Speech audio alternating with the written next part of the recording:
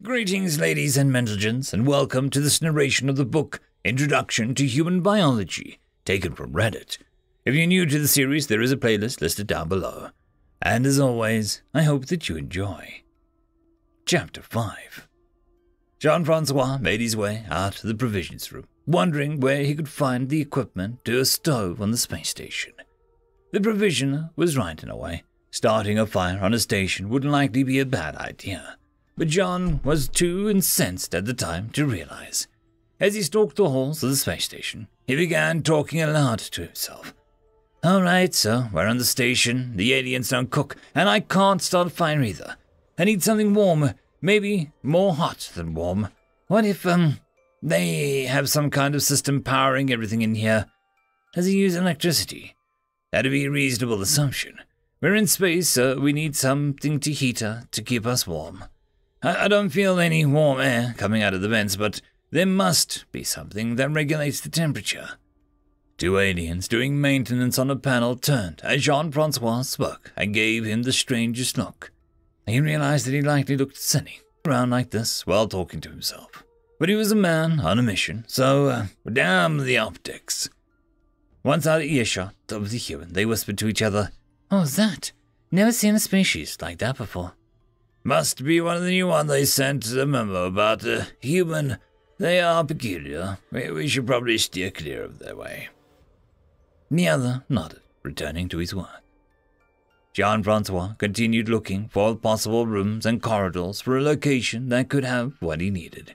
Soon he came upon a sign outside of a door that he didn't recognize. It looked like some kind of reactor. Curious, he went inside.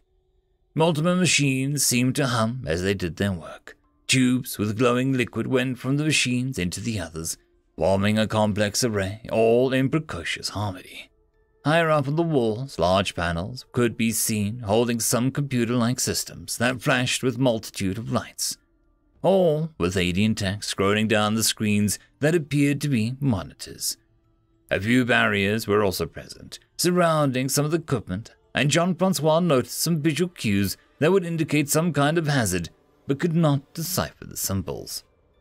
A loud alien voice spoke out with some authority behind him. "Hey, you can't be in here. Authorized personnel only." Jean-Francois turned to the right and found a frustrated alien. It was slightly shorter than he was, perhaps 140 centimeters tall, and looked like a crossbreed between a jellyfish and a scorpion.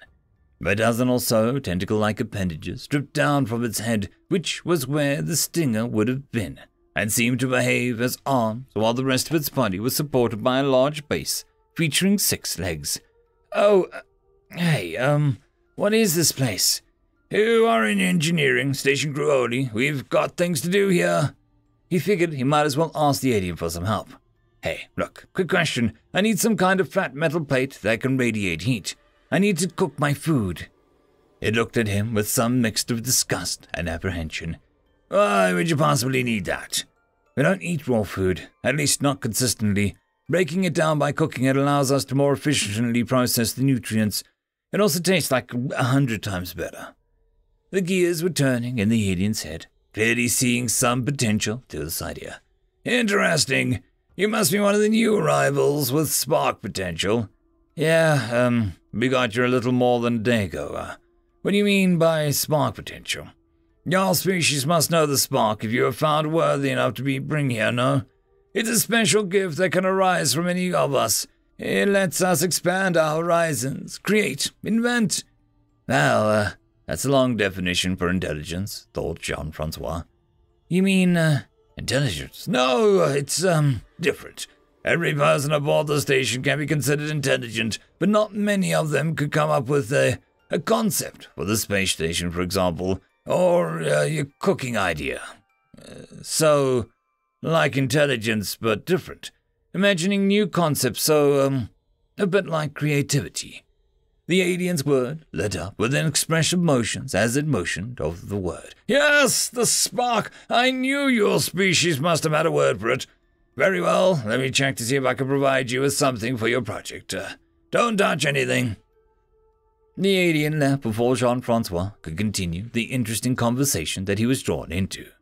It seemed like creativity was something that was rare, occurring only every so often in other species. It explained the lack of ideas and strategy that were displayed during the class that they took, and in some ways, the lack of cooking. This whole academy, then, was merely a tool, or rather an experiment designed to scout those with creativity in order to hasten their progress. The thought crossed his mind to try and explain that creativity is something inherent in every human, but he wondered how it would be perceived by different species. Before he could spend more time on the subject, the alien returned with something for him. "This is what we use to heat up sections of the station. You see this little bar on the outside? Push it upwards to increase the heat and downwards to lower it.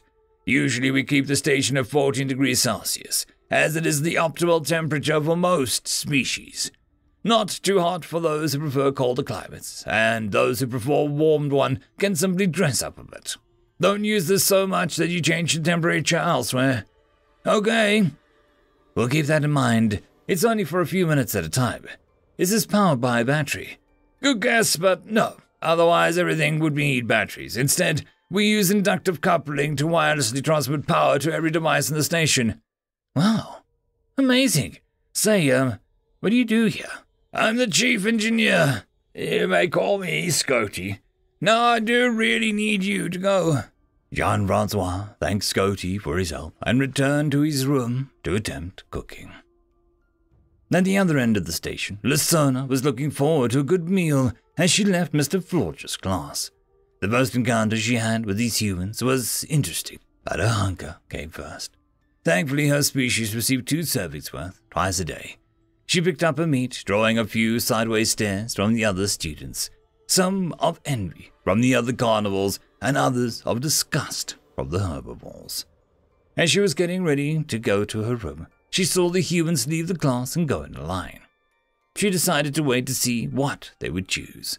She read that they were omnivores, often seeing mention of meats like bacon and their internet, but they didn't exactly fit the profile of a species that ate meat. After all, they had no natural weapons to catch prey. She witnessed quite the outrage when they reached the front of one of the humans, raising his voice and acting rather hostile. To her surprise, it was the one who seemed so meek when she confronted him that initiated that disagreement. He ended up taking both offerings, and the other 3 opted for vegetables and fruits. After getting their food, they split up, much to Lysona's confusion. The other 3 seemed as confused as her, looking around trying to find who knows what. This could be a good chance to approach them, get to know them a bit better. The humans were talking to each other as she began walking towards them. Spotting her out of the corner of their eyes, they turned to look at the increasingly large shade of red that was getting nearer. Barry was the first to speak up. "Hey, is it me or is that big red lizard approaching us?" Nizumi weighed in on the observation and corrected him. "Lizard? I'd say that it's more like a dragon." "Wow, a dragon!" Lysona was standing upright in full view of them, her red scales glistening under the station's ambient lights. Her scales varied slightly, going from crimson to lighter shades of red and spots. The scales stopped as they reached the front of her torso, a thick, beige, leathery material covering her exposed underbelly instead. On her head, a slightly larger horn than the 2 above her ears stood out between her 2 nostrils. 2 wings were kept close behind her, their tips barely poking atop her shoulders. They seemed rather small to propel a creature the size of that into the air, however. Lastly, contrary to mythological dragons from Earth, her neck seemed to be of a more reasonable proportion. "Hello, humans. Are you lost?" Barry looked at her from top to bottom as she replied, taking in the 8 feet of her. "Oh, we're just wondering where the cafeteria is." "Commonplace where people eat. You won't find that here. You'd traumatize the poor herbivores if you placed them next to carnivores while they ate. Best to use your quarters for that. Is eating with others a human thing?" "Oh, okay, sort of, I guess. I mean, some people eat alone, but many use lunch as a way to socialize, or as a replacement for a meeting." "Middle meal of cycle. Interesting. You even have specific words for every time you consume food. If you're going to eat somewhere together, Mind if I join you? Simultaneously, all the three looked at each other with some skepticism, unsure of what to think about the idea. Barry stuttered a bit, and Azumi decided for the group, Well, I suppose so. We should get to learn about our fellow students. Good, sounds good. Let's go to my room then, offered Barry. Laura and Azumi shot each other a look that said 1,000 words. No thanks, let's go to mine. They made their way, following Laura and drawing quite a few funny looks, seeing Lysona follow them, all now present in Laura's room, which she had kept immaculately clean. They began eating. A single large vegetable and what appeared to be a handful of fruit looked all right for consumption, and so they dug in, still wishing that it was cooked, but willing to give it a try. The single vegetable seemed rather dense, packing more weight than its size would normally suggest, with an appearance similar to that of a large orange potato. They took a small bite, checking for taste and consistency. This kind of reminds me of a cucumber, said Barry. Maybe, for texture, but the taste is more like acidic, like some kind of tomato, replied Laura. They carefully savoring the alien food was interrupted by a loud slurping and chewing noises. Turning over to Lysona, who had made short work of her meat. It was then that they understood what she had meant earlier by making herbivores uncomfortable.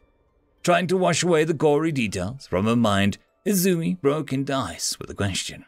So, would you say that your species are dragons? Questioned Izumi. Her tongue licked her mouth for all traces of meat that she just ate, making sure that she lost none of its flavorful droplets. Her forked tongue seems to mesmerize Barry, who stopped eating to simply observe her. Your word dragon does translate into a specific characteristics that would describe one of us, but it is not our given name, no. We are called the Theodine. Izumi continued her line of questioning.